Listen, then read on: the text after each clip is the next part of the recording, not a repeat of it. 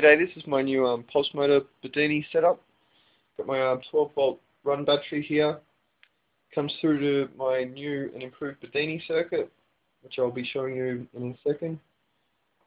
Runs through to the double coil system. Got a nice little reed switch here, which can be adjusted. Time the pulses. Just runs through into a bridge rectifier, then into a 400 volt cap. This capacitor is 20 UF, so 20 microfarads. This little nifty thing I knocked up the other day. This is its circuit right here. So we've got a run battery, power transistor, 100 ohm resistor, 1K potentiometer or variable resistor. My little reed switch, which is this thing here. It's going into the pulse coil, the power coil. These coils are double wound or bifilar. You can't really see it there. That's what this second one is, which is just picking up the back EMF or the radiant spikes, running into a bridge rectifier, which is that just there, just 4 diodes. I think they're 4001s. Coming down into a 90 volt neon, and I mean at this point these are my 2 outputs.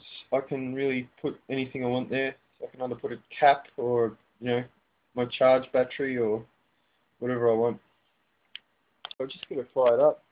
As we can see here, I've got a little LED light here, which I hadn't put into the diagram, but it would be in line here in series with these resistors here. Just obviously as the magnets pass the reed switch,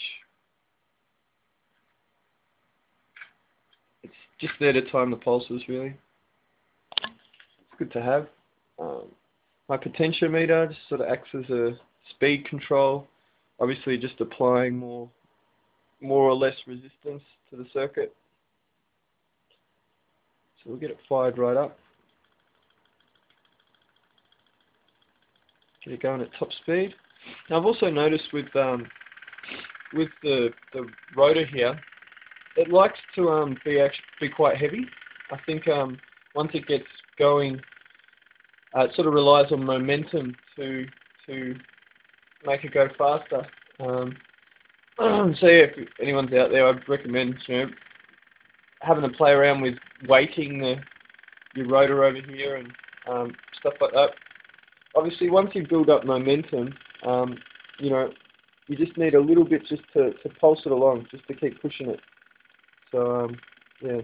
Now here's my 90 volt neon globe, and it doesn't light up until, obviously, it gets 90 volts.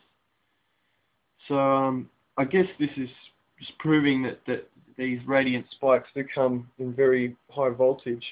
Yeah, which I find a bit strange, but. Alright, I'll get it fired up.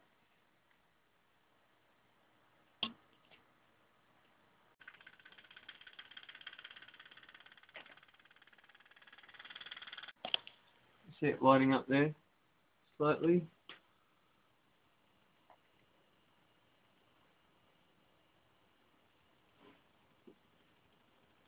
Alright, so now this cannot get lit up without 90 volts.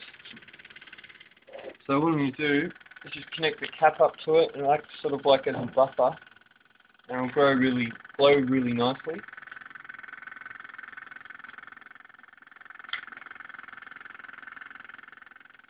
There we go. Alright, I'll just stop it and we'll take some readings. Alright, I've got my multimeter connected up to my run battery. So you can see it's sitting on 11.67 volts at the moment.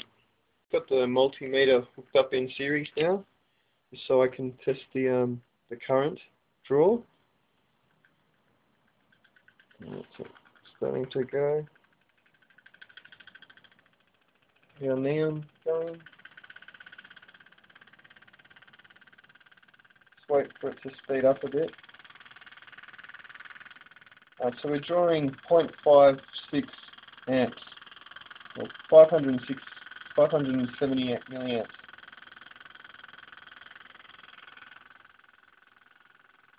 It's not much, it's a pretty efficient motor. Just discharge this cap. I'm just going to take a reading over it from start.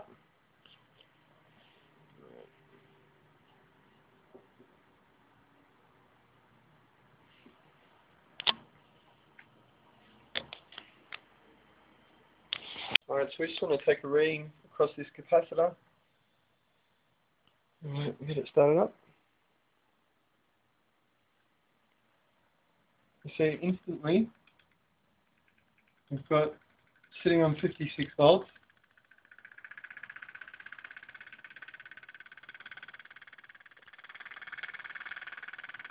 What I'll do is I'll just turn it off for a sec. Discharge this cap by shorting it out. Back to 0. Turn the resistance down.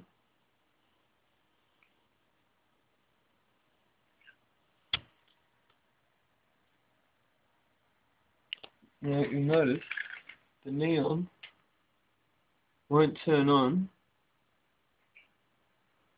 until it gets to about 65, 70, 80, 90. There we go. You see it flash and then come back down? 70 volts. Alright, so that at least needs 70 volts to get activated from the cap. Alright, I'll turn it up a bit. So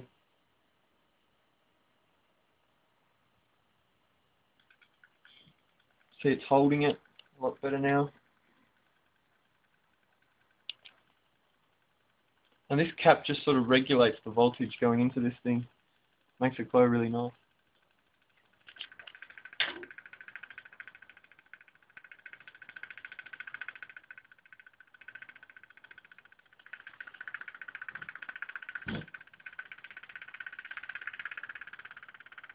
Okay, so now I'm just going to remove this neon globe and we'll see how quickly it shoots up. We're going at max speed at the moment. Let's have a look how quickly it shoots up from 57 volts. You can see the got it on the 500 volt setting. Just going to pull it out.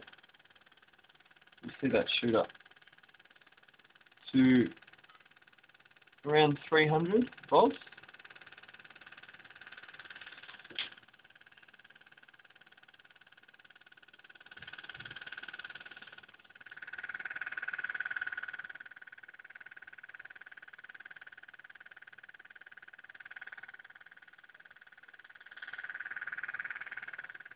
There we have it, 300 volts, coming from 12 volts DC. If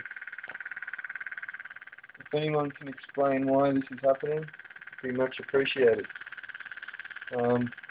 Obviously, if I was just to hook that battery right up to that capacitor, the most it can charge it to is 12 volts.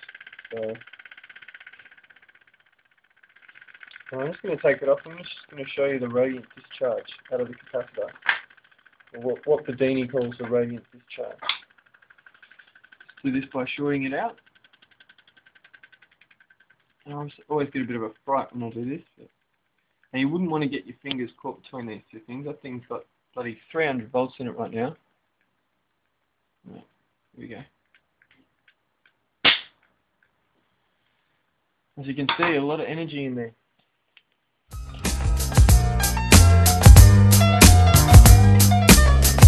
Yo, it's a chronic intoxication. The rhythms of the mind got your heartbeat racing. Yo, it's a chronic intoxication. Free yourself of limits, never stops in place. Yo, it's a chronic intoxication. The music of the mind got your heartbeat racing. Said that it's a chronic intoxication. Free yourself of limits so you'll never stop. This reminds me of old times, and mine is a terrible thing. I never thought that I'd rise to be a lyrical king, but yo, to everyone's surprise, I'm alive and kicking. Got a voyeuristic mind, I gotta watch when I'm thinking. My reflections are eternal. Quali told me once in a song, it might as well have been the gift from the gods. There's certain lessons that I'm taking to the grave. Yo, enough of it all, give me the ball, let me take it to the